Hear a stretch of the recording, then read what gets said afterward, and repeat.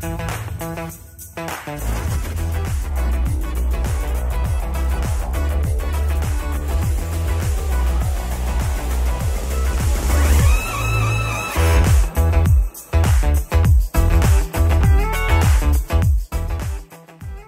Kalianos, can you tell us about your experience with these AI algorithms and walk us through a few examples? Sure, I'd be happy to. We have a few cases that we have collected illustrating the findings during our evaluation, and I can just show those now to demonstrate how the features appear to us. So in this first case, we have a patient with ARDS who had a newly developed left-sided pneumothorax on a routine morning chest radiograph. And you can see on this slide the critical care suite output here, showing that there is a suspicious finding for pneumothorax, and that's at the top of the screen. And then on the second overlay, you can also see that endotracheal tube localization tool, highlighting the endotracheal tube and providing a distance from the carina. And so that's how the secondary captures appear to us in this particular case, highlighting, as I said, the pneumothorax and localizing the endotracheal tube. I think we'll take a look at another case. So this is a case of a patient who recently underwent lung transplantation. I was reviewing this case with a trainee who did not detect an abnormality, but we can see that there is in fact a trace right pneumothorax, and that was indicated as a suspicious finding by this artificial intelligence algorithm, showing a potential application there in support of education. And then you can also see the overlay for the endotracheal tube placement in this patient as well, and the distance from the carina annotated. So we have the original image and then our two secondary captures as they appear to us in PACS. And again, a good teaching case for the trainee with whom I was reviewing this study. And then finally, a set of x-rays on a patient with heart failure who was intubated in our ICU. This first study, there is no pneumothorax, and we can see that the endotracheal tube measurement is provided 2 centimeters above the carina.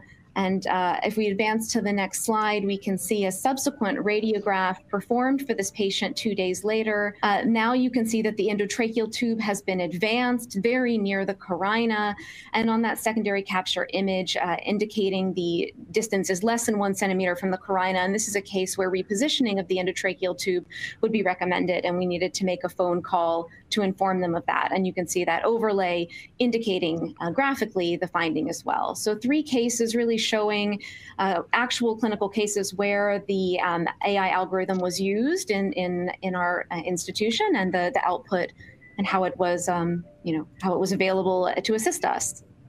Okay, thank you for these great examples, Dr. Kalianos. We're almost at the end of our session here. To conclude, I'd like to take a question from the audience. This question here is actually a great one to recap our discussion.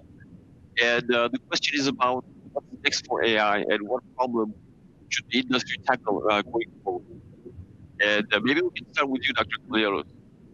Where would you like the industry to focus next when it comes to AI in radiology? It's a huge question, and I think my answer is influenced by my practice setting. So I'm most excited about AI applications that can help support us as radiologists in terms of increasing the efficiency of our workflow and helping us provide better care. They're increasing pressures in terms of volume, sick patients, thousands of images. So I'm most excited about AI support tools that help us move efficiently through cases and identify those cases that are high acuity and that need our attention more rapidly. So really workflow support, I think, is where I'm most excited in my personal practice. Thank you. Key areas indeed. And Dr. Morgan, what do you see on the horizon for AI? So I completely agree with Dr. Kalianos, and I think that the key for artificial intelligence in the next few years is getting it into the reading room, into the scanners, into the clinical workflow. I think we've seen over the past several years all kinds of amazing things in computer labs, in product demos, in research papers, all kinds of potential for what we can achieve with artificial intelligence.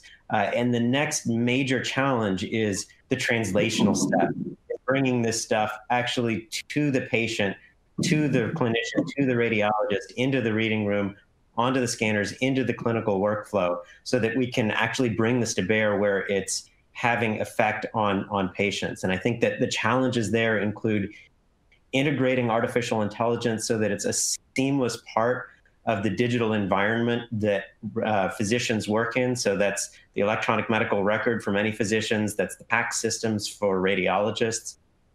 And additionally, bringing those artificial intelligence algorithms into the information environment of the clinical workflow so that they have access to and awareness of the comprehensive information about the patient and are able to act on that context so that we start to know, for instance, not just that there's a pneumothorax, but whether or not it's a new pneumothorax, which is of even greater clinical importance to radiologists. And so I think that's really where we're going, is bringing these things into the clinical environment where they can actually now have effect on patients.